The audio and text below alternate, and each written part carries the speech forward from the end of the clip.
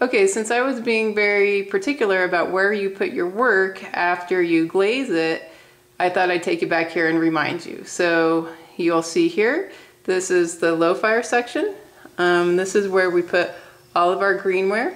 So you'll see it says low fire bisque cone 04. So this is where we put all of our greenware to be bisque. So you'll see stoneware greenware, which you just saw right there, as well as whiteware greenware. On these shelves also is where we will put our low fire glazed piece to be fired.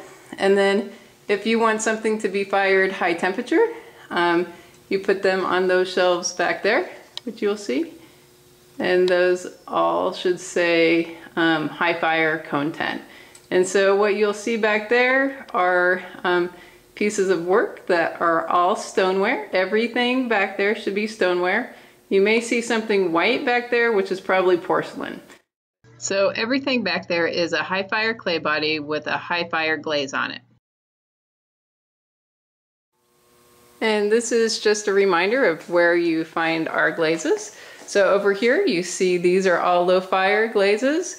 They all will say cone 04 right there. And so those are our low fire shop homemade glazes.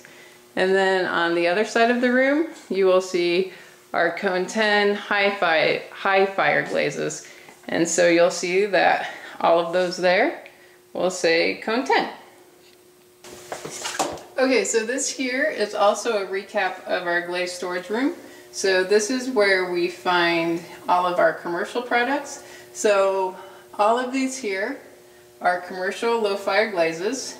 They are sort of expensive, so you have to be careful with them. And then right up here at the top, from here only to here, is our underglazes. So we don't have a whole lot of underglazes in stock. We mostly have commercial low fire glazes.